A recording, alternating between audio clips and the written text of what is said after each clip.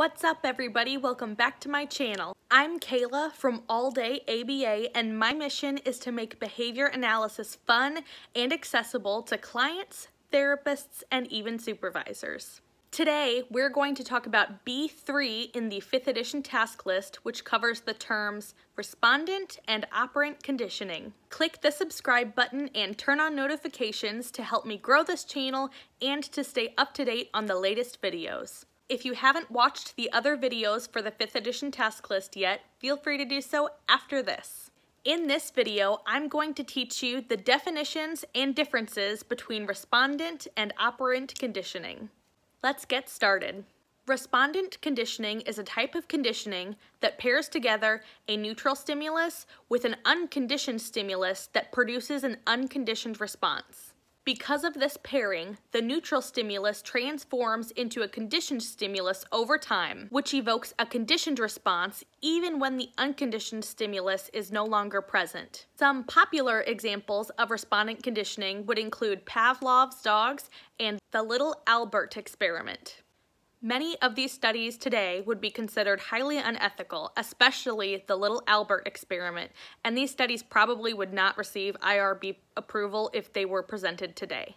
If you want some extra practice, pause this video and read up on either the Little Albert experiment or Pavlov's dogs. Then come back and leave a comment below and describe the initial stimuli and how they transformed.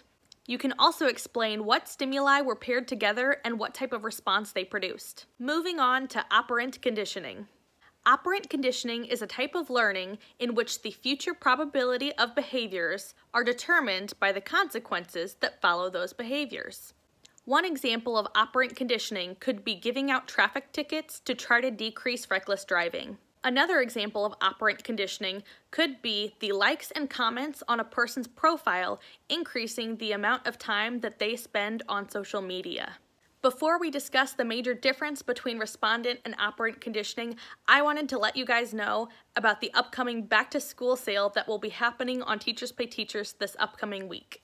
On August 4th and 5th, you can use the promo code BTS20 at checkout to get 25% off all the items in my Teachers Pay Teachers store. I will put all the information in the description box below, along with some shopping suggestions if you'd like to check it out. Now back to our study terms. The major difference between respondent and operant conditioning is that operant conditioning involves behavior contingencies where respondent conditioning does not. Consequences are based on the individual's behavior in operant conditioning. If X behavior occurs, then Y consequence will happen as a result.